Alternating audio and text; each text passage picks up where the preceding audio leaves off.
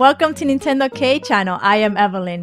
In this episode, I'll be showing you how you can get the ABD, which is also known as the Automatic Bell Dispenser in Animal Crossing New Horizons. So let's get started. Be sure to upgrade your game to version 2.0.0. You can use this ABD to access your Bank of Nook account whenever you like. It's just like similar to the Nook terminal found inside the town hall. Make sure you have fully upgraded and paying for all your debt. Wait 2 days after paying the full amount of the last upgrade, and you will receive a letter in your mailbox that the ABD is finally available for purchase.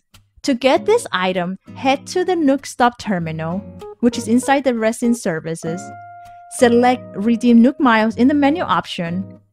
Redeem ABD with 9,900 Nook Miles, and it will be delivered by mail the next day. Go ahead and check your mailbox to receive the ABD. Just like any other furniture, it can be stored in your inventory and placed on the ground, which makes it very convenient. Another benefit is that when you have friends over your island, they can use this outdoor ABD, but only to withdraw and deposit Bell from their account. This can come in handy when you do trades with friends. You can customize the ABD with different colors just by going to Harv Plaza and talking to Reese and Cyrus. They can help customize ready-made furniture that can't customize on your own.